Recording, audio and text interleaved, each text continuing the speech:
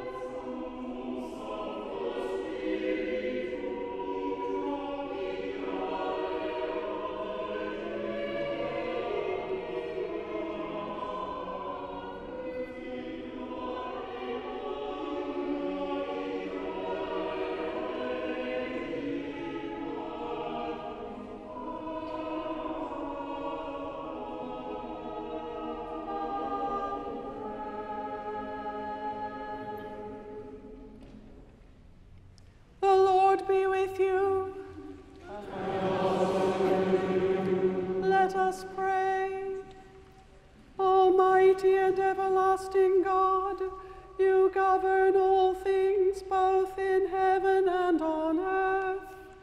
Mercifully hear the supplications of your people, and in our time grant us your peace.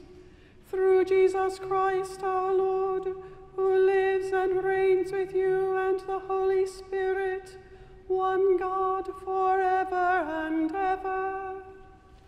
A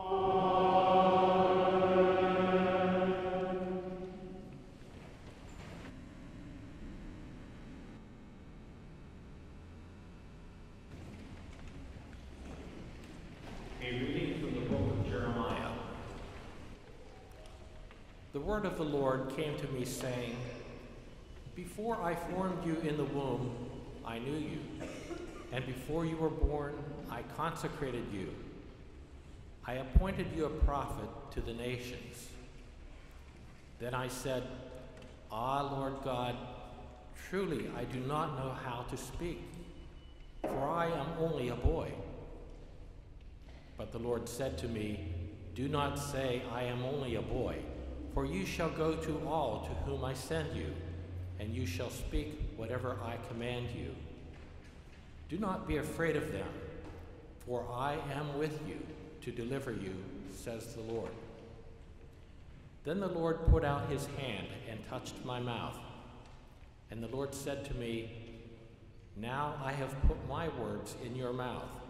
See, today I appoint you over nations and over kingdoms, to pluck up and to pull down, to destroy and to overthrow, to build and to plant."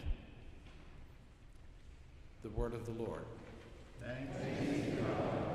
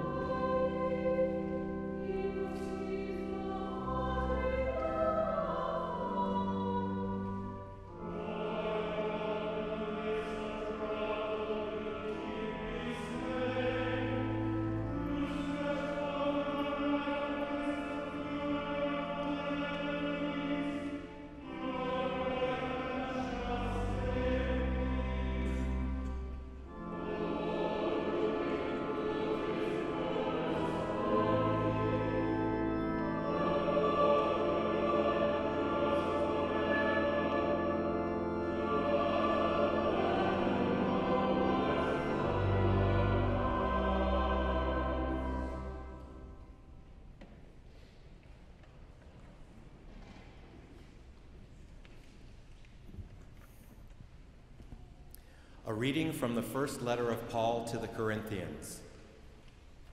If I speak in the tongues of mortals and of angels, but do not have love, I am a noisy gong or a clanging cymbal.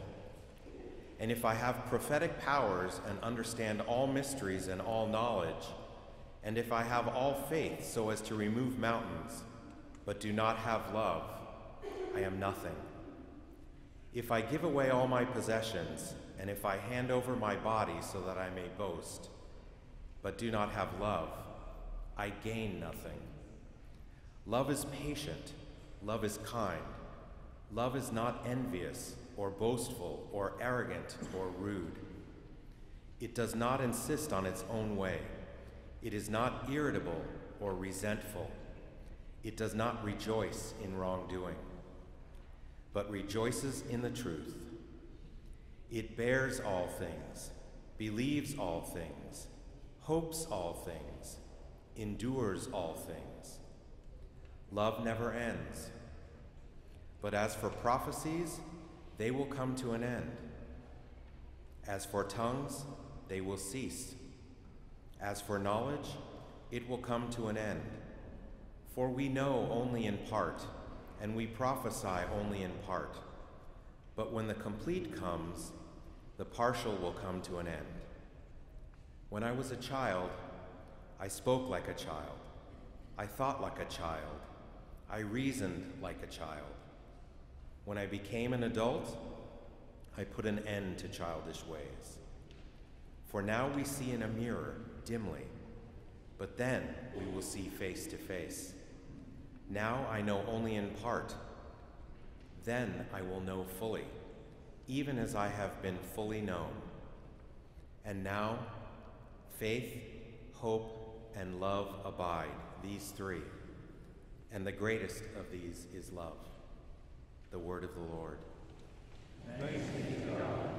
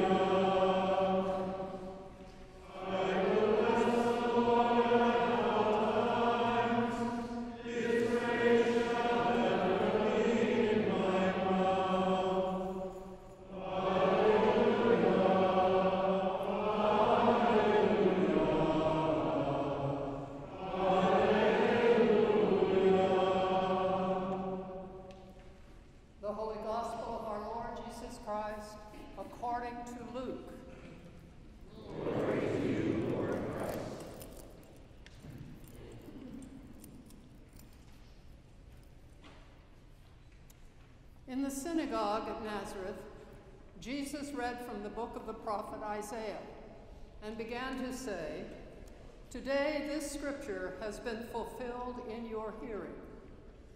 All spoke well of him and were amazed at the gracious words that came from his mouth. They said, "Is not this Joseph's son?" He said to them, "Doubtless you will quote to me this proverb, 'Doctor, cure yourself.' And you will say, 'Do here also in your hometown the things that we have heard you did at Capernaum.'" And he said, "Truly I tell you, no prophet is accepted in the prophet's hometown. But the truth is, there were many widows in Israel in the time of Elijah, when the heaven was shut up 3 years and 6 months, and there was a severe famine over all the land. Yet Elijah was sent to none of them, except to a widow at Zarephath in Sidon. There were also many lepers in Israel in the time of the prophet Elisha, and none of them was cleansed except Naaman the Syrian. When they heard this, all in the synagogue were filled with rage. They got up, drove him out of the town, and led him to the brow of the hill on which their town was built, so that they might hurl him off the cliff. But he passed through the midst of them and went on his way. The Gospel of the Lord. Praise to you, Lord Christ.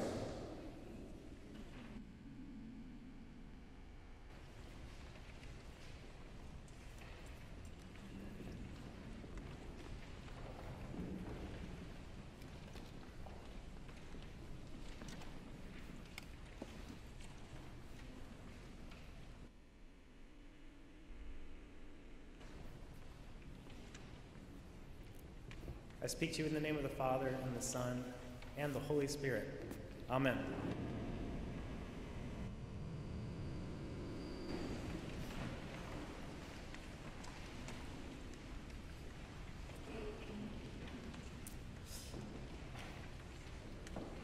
What is Jesus talking about in today's gospel? Why is everyone getting so angry? What are these Nazarenes so upset about? In order to get the whole picture of what Jesus is proclaiming in this week's gospel, we need to remember the whole story, which began in last week's gospel. Not only that, but we need to remember where this story falls in the larger gospel narrative of Luke. This is the first act of Jesus' public ministry following his baptism and temptation in the desert. This proclamation in the Nazareth synagogue, this reading and referencing of Scripture, this whole episode is Jesus' thesis statement that sets the stage for his whole ministry. It lays the ideological foundation for everything he will teach about the kingdom of God and every action he will take along his way. In the first half of this story that we heard in last week's gospel, Jesus stood in the synagogue and read from the scroll of Isaiah, "The Spirit of the Lord is upon me, because he has anointed me to bring good news to the poor. He has sent me to proclaim release to the captives and recovery of sight to the blind, to let the oppressed go free, to proclaim the year of the Lord's favor."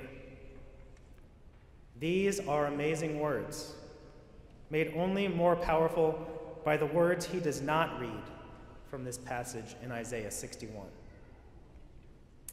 See, the last verse is supposed to read like this: to proclaim the year of the Lord's favor and the day of vengeance of our God. But Jesus leaves the second part out, rolls up the scroll, and sits down. He does not proclaim the day of vengeance of our God. He proclaims the year of the Lord's favor and then goes on to say that these scriptures are being fulfilled.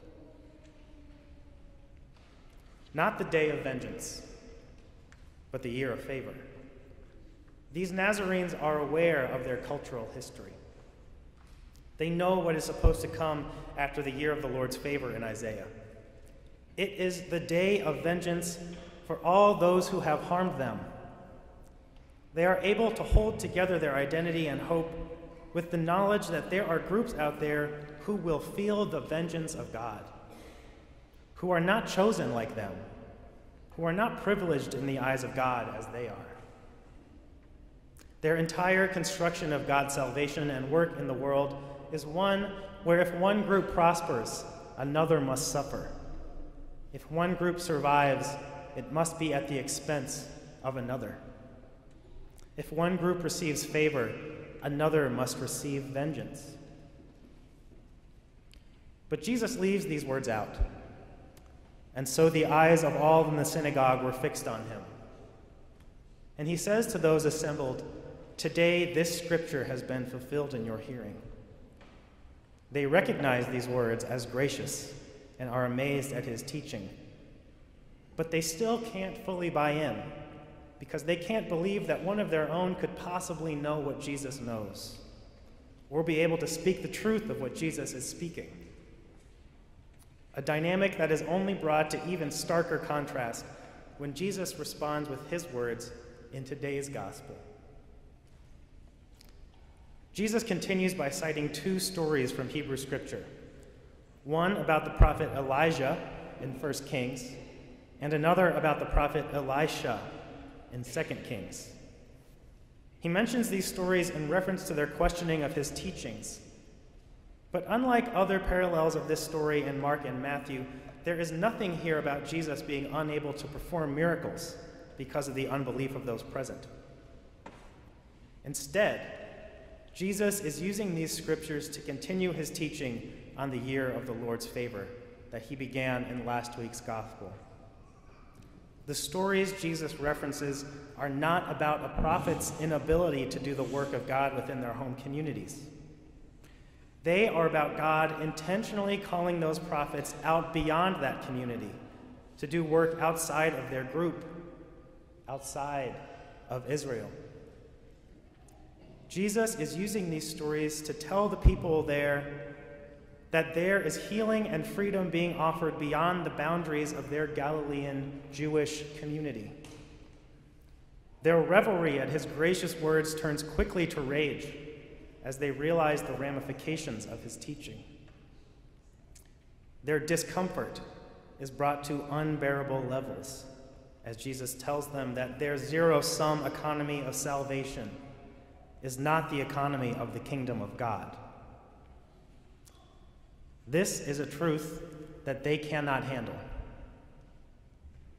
Their entire structure of hope and comfort had been built on the idea, now being shown to be an illusion, that favor for one must mean vengeance for another. But Jesus, in reminding them of their own history, quickly shows the truth of this false belief. Jesus knows that this gospel, this kingdom of God, is bigger than one group, than one religion, than one race, than one class. He knows that the Hebrew Scriptures are Israel's history, and that they hold the truth of the present and future, as well as the past. This month, we celebrate Black history in an attempt to highlight the people and voices that have been for too long oppressed and silenced in our country. We also are reminded of how far we have to go for there to be equality in our country. Too often, we highlight the parts of our history that make us comfortable and look past those parts that don't. But as Jesus calls out to the Nazarenes that the kingdom of God is something more than their zero-sum economy, he calls out to us as well. As we enter into this month of celebrating Black history and becoming aware of the work we still have to do in our country and our church, Jesus is calling out from these pages for us to wake up and to realize that this zero-sum economy is not a thing of the past. This zero-sum society is not relegated to the Israelites of Elijah and Elisha, or the Nazarenes with Jesus. In this Black History Month, and for all the months that follow, we must recognize how this zero-sum economy still pervades today. Not only that, but when we look at those parts of history that we would rather not, we must recognize that it is the foundation on which the entire country was built.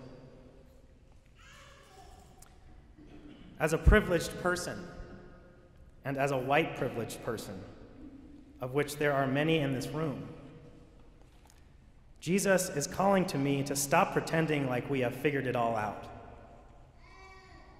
He is calling to us to stop pretending that racism is a thing of the past and recognize that we have more work to do.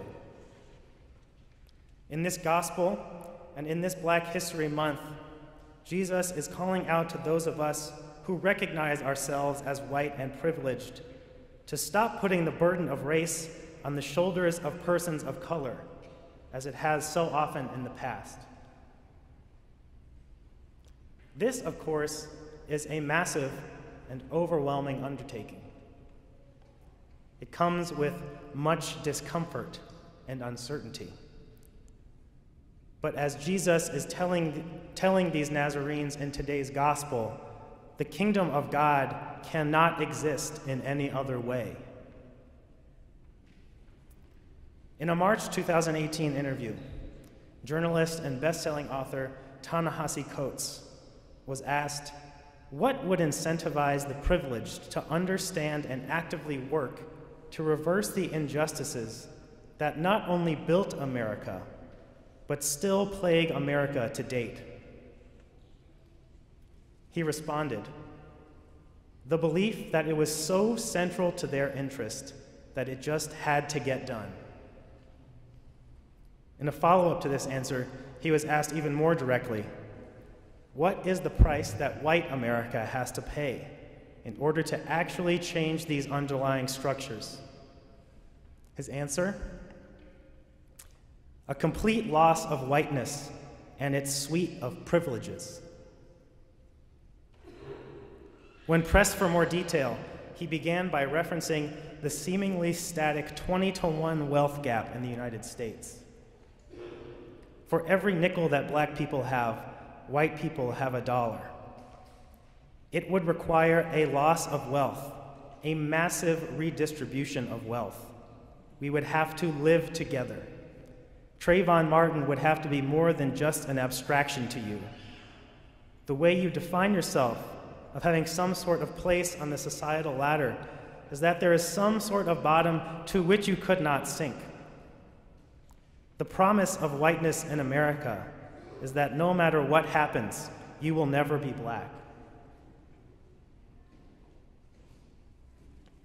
What Ta-Nehisi Coates is suggesting is a radical reorienting of our economic and cultural structures that begins with a recognition of how those systems which are in place today were built, how they are actively working to oppress persons of color, and then recognizing as a privileged white person that it is in my interest to dismantle and radically change these structures.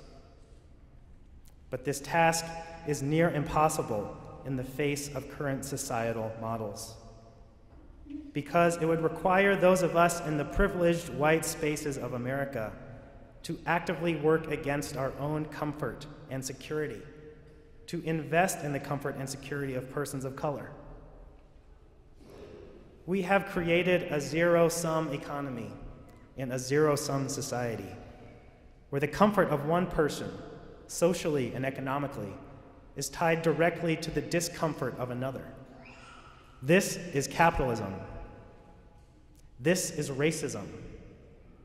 This is the system within which we live and move. My comfort as a white person is at the expense of the discomfort of a person of color. This is how our country was built. This is the truth we need to be able to look in the face for anything to ever change. This is what those Nazarenes wanted to throw Jesus off of a cliff for pointing out. They were operating under the false belief that God's salvation was a zero-sum game, as was their own prosperity and well-being as a people. Jesus, in proclaiming the year of the Lord's favor, left out the zero-sum game of the day of vengeance of our God. Not only that, but he showed them that God had moved in their history to bring salvation, prosperity, and healing to those beyond what they believed to be their privileged group. Jesus was at the beginning of his ministry and was only just getting started. Jesus knew the truth that the kingdom of God is not a zero-sum game, and that the economy of the kingdom of heaven is not one either. And this truth cannot be silenced, no matter how big the crowd of silencers or how high the cliff off of which they hope to cast it. The kingdom of God is at hand, and we act against our own self-interest and the interest of all people the more we take part in these social and cultural systems of oppression. The kingdom of God is not something we wait for. The kingdom of God is something that we have to actually work to bring about, and we are not there. Just as racism has to be actively dismantled, the kingdom of God needs to be actively built. And these two go hand in hand. As long as we are participating in zero-sum systems that are built on and still feature oppression of certain people, we are living removed from the kingdom of God. Participation is not passive. It is active. It requires something of us. We will not be there until the mountains have been made low and the valleys have been filled up and the way is made level for all people. We will not be there until we can get beyond the privileged comforts of colorblindness and token offerings and undertake a radical redistribution of wealth and comfort. We will not be there until the church we attend looks like the world within which it exists. Black History Month is vastly important, but we cannot take it as a sign that we have arrived. There are too many people of color living in fear, too many neighborhoods segregated, and too many persons of color incarcerated to believe that we have arrived anywhere but where we started. Racism is not something that will just go away with time. We have to do something about it. We can't just pretend to be post-racial. We have to be actively anti-racist. We have to be radically invested in the well-being of all people, educate ourselves, and become aware of the ways in which we participate in white supremacist systems. Like those angry Nazarenes in the gospel, we have to recognize that our own comfort comes at the cost of someone else's, that our own wealth comes at the cost of someone else's. We have to recognize that we lose something when all the spaces we inhabit look like us. Racism is sophisticated, it is smart, it is adaptable.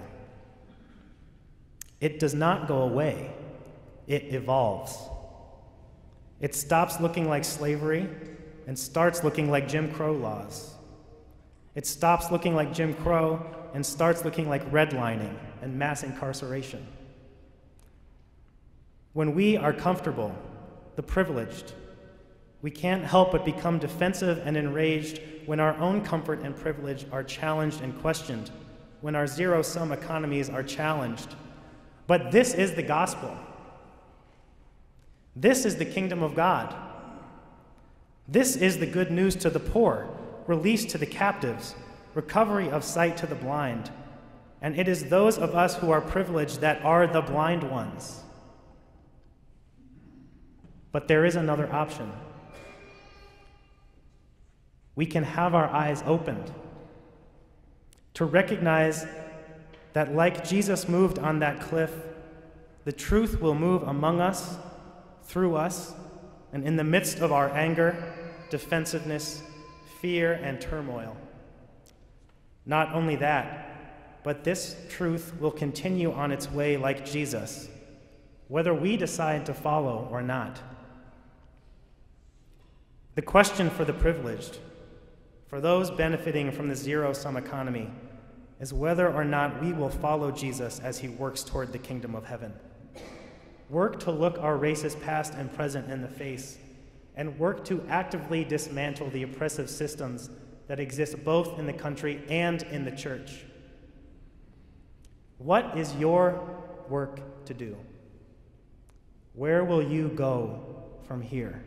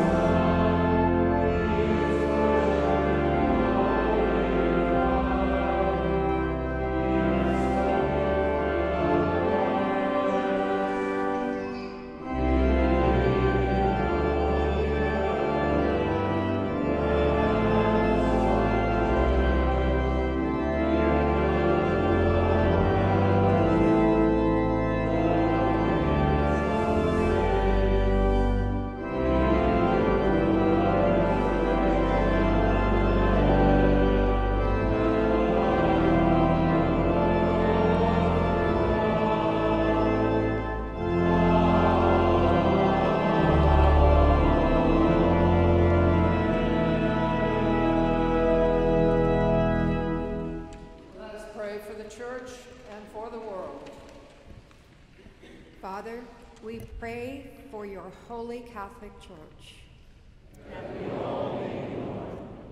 Grant that every member of the Church may truly and humbly serve you. We pray for Michael, our presiding bishop, Catherine, our assisting bishop, Penny, our dean, and for all bishops, priests, and deacons.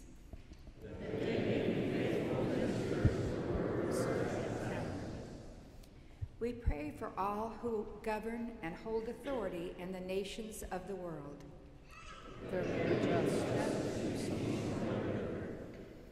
Give us grace to do your will in all that we undertake.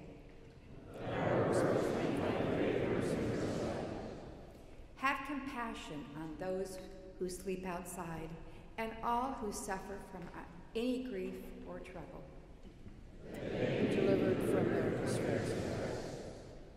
Give to the departed eternal rest.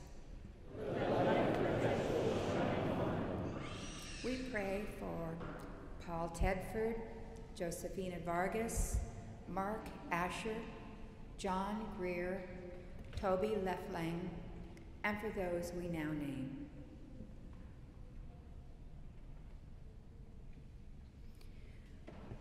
We praise you for your saints who have entered into joy.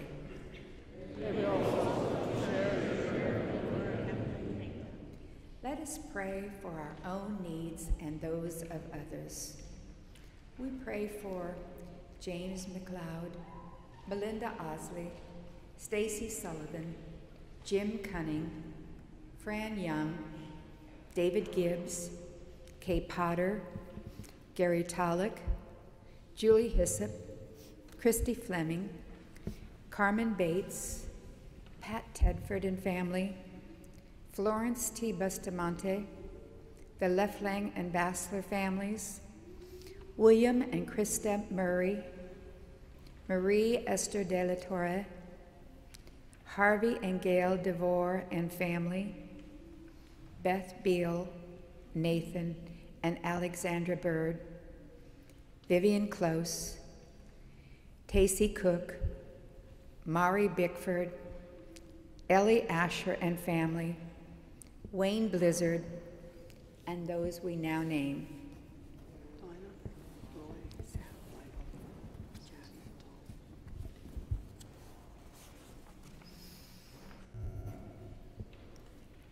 We thank you, Lord, for all the blessings of this life, especially for the birth of Saoirse Victoria McClure Smith, granddaughter of Mark and Susan McClure, and Sarah and Amit Singh's baby boy.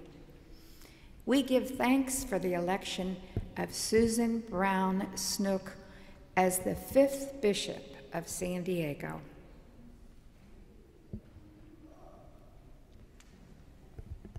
Almighty God, who created us in your own image, grant us grace fearlessly to contend against evil and to make no peace with oppression.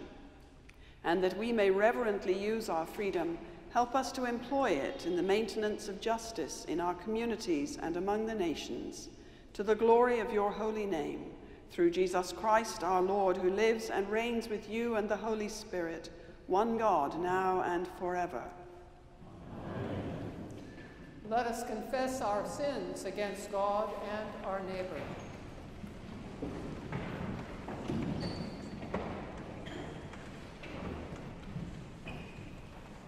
Most merciful God, we confess that we have sinned against you, thought, word, by what we have done, and by what we have left undone. We have not loved you with our whole heart. We have not loved our neighbors. We are truly sorry, and we humbly repent. For the sake of your Son, Jesus Christ, have mercy on us, that we may delight in your will and walk in your ways, to the glory of your name. Have mercy on you, forgive you all your sins through our Lord Jesus Christ, strengthen you in all goodness, and by the power of the Holy Spirit, keep you in eternal life. Amen.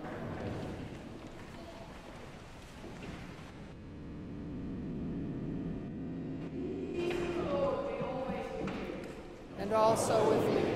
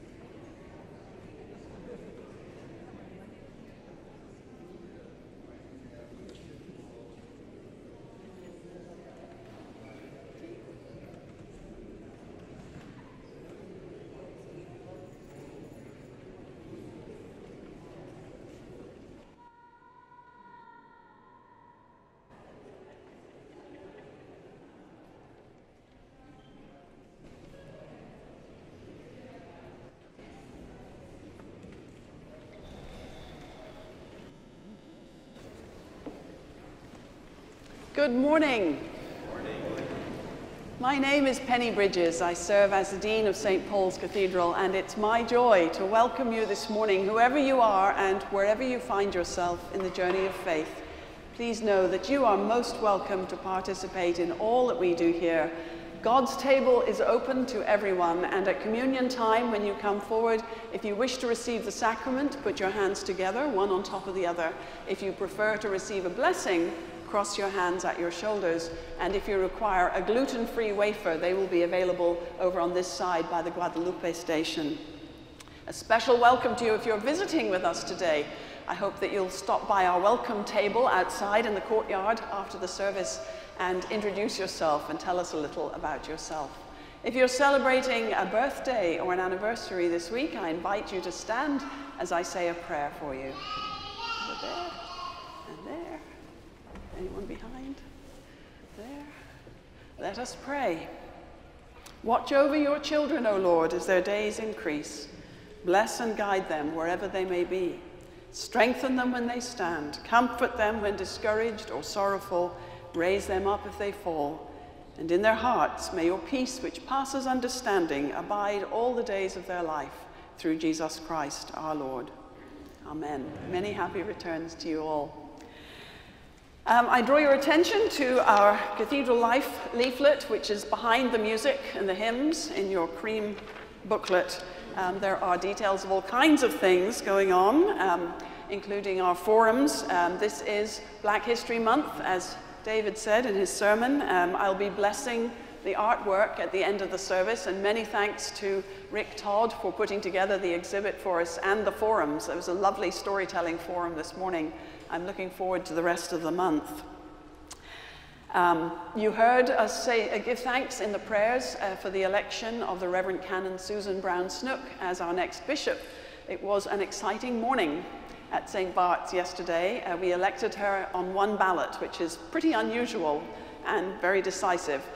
We'll be sharing our experience of that electing convention next Sunday in the forum, because we want everyone to have a sense of what it's like to elect a bishop.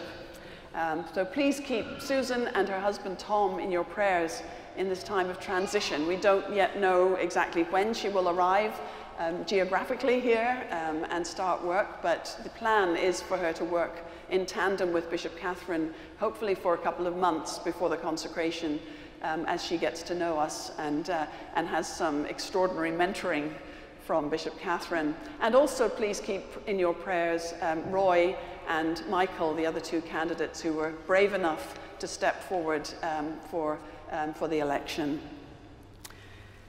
Another piece of good news this week was our presentation before City Hall on Monday. Thank you to the dozens of people who came out in support. The City Council voted unanimously to approve our project. My letter on the back of the Cathedral Life leaflet talks about the annual meeting that we had last Sunday too, and the various elections and reports and surprises. So you'll find details of many things in the Cathedral Life. For the women, Women Together meeting happens this Thursday. It's dinner and a speaker, and you're asked to sign up for dinner by tomorrow, so that the committee knows how many people to cater for. Thank you again to everyone who came out to City Hall, and thank you to our delegates, both lay and clergy, who participated in the bishop search process. It's a gift that you offer to the church. Please stand as you're able. Walk in love as Christ loved us and gave himself for us, an offering and a sacrifice to God.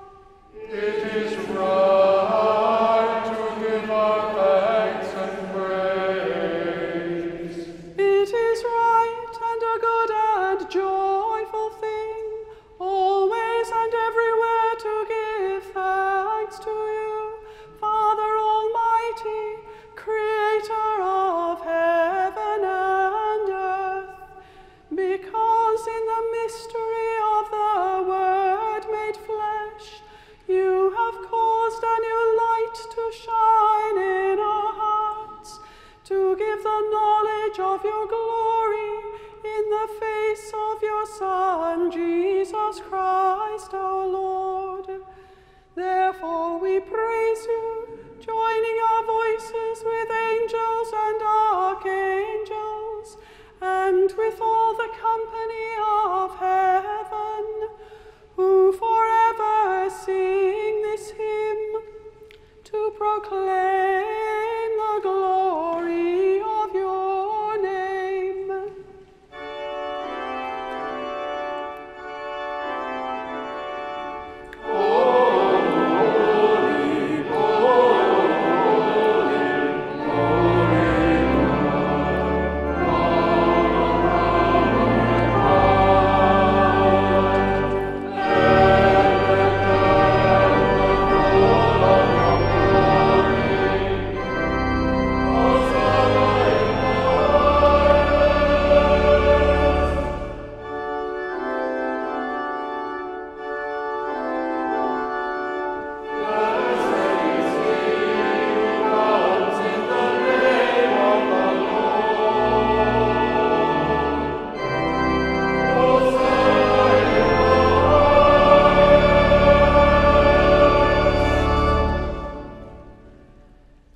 Thanks to you, O God, for the goodness and love which you have made known to us in creation, in the calling of Israel to be your people, in your word spoken through the prophets, and above all in the word made flesh, Jesus, your Son. For in these last days you sent him to be incarnate from the Virgin Mary, to be the Saviour and Redeemer of the world. In him you have delivered us from evil and made us worthy to stand before you. In him you have brought us out of error into truth, out of sin into righteousness, out of death into life. On the night before he died for us, our Lord Jesus Christ took bread, and when he had given thanks to you, he broke it and gave it to his disciples and said, "Take, eat. This is my body, which is given for you. Do this for the remembrance of me."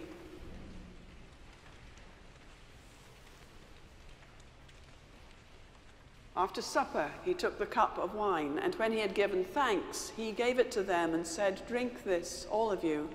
This is my blood of the new covenant, which is shed for you and for many for the forgiveness of sins. Whenever you drink it, do this for the remembrance of me." Therefore, according to his command, O Father, we remember his death, we proclaim his resurrection, we await his coming in glory. And we offer our sacrifice of praise and thanksgiving to you, O Lord of all, presenting to you from your creation this bread and this wine. We pray you, gracious God, to send your Holy Spirit upon these gifts, that they may be the sacrament of the body of Christ and his blood of the new covenant. Unite us to your Son in his sacrifice, that we may be acceptable through him, being sanctified by the Holy Spirit. In the fullness of time, put all things in subjection under your Christ, and bring us to that heavenly country, where with the Blessed Virgin Mary, blessed Paul, and all your saints, we may enter the everlasting heritage of your sons and daughters. Through Jesus Christ, our Lord, the firstborn of all creation, the head of the church, and the author of our salvation. By him and with him and in him, in the unity of the Holy Spirit, all honor and glory is yours, Almighty Father, now and forever. Amen.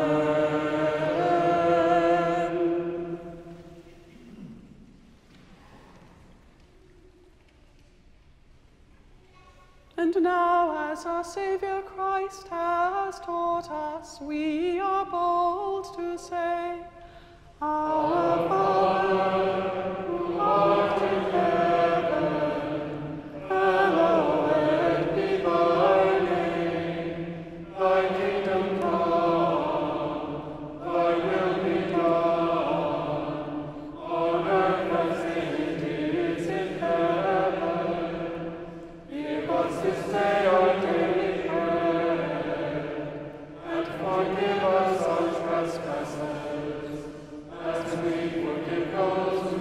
trespass against us, and lead us not into temptation, but deliver us from evil. For thine is the kingdom, and the power, and the glory, forever and ever. Amen.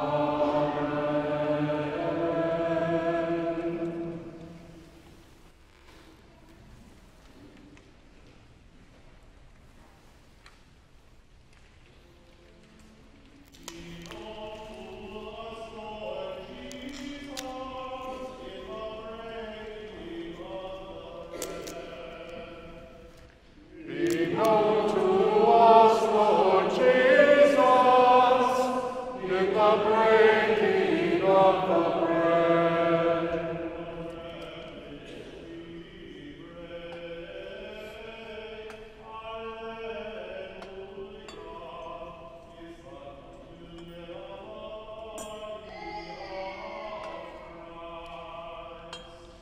Be known to us, Lord Jesus, in the breaking of the bread.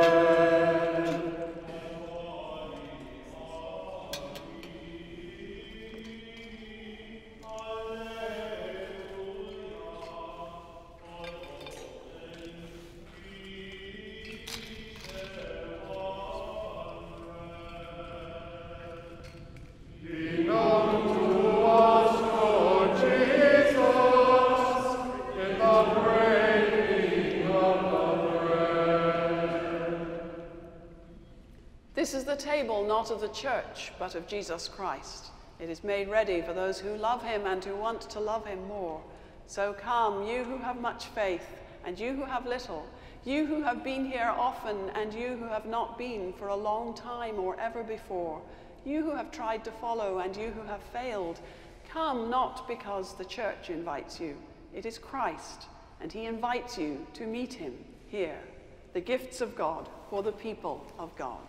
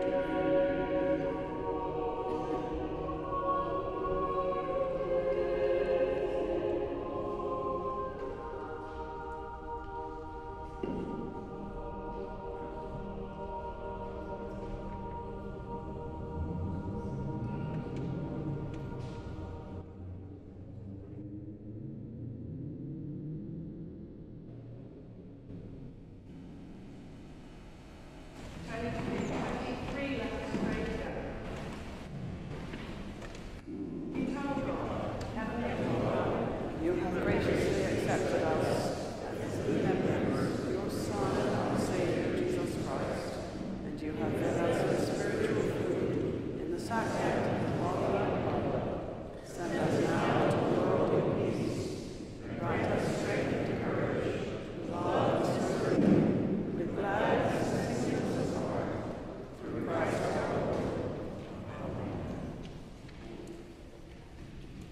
blessing of God Almighty, the Father, the Son, and the Holy Spirit be among you and remain with you always.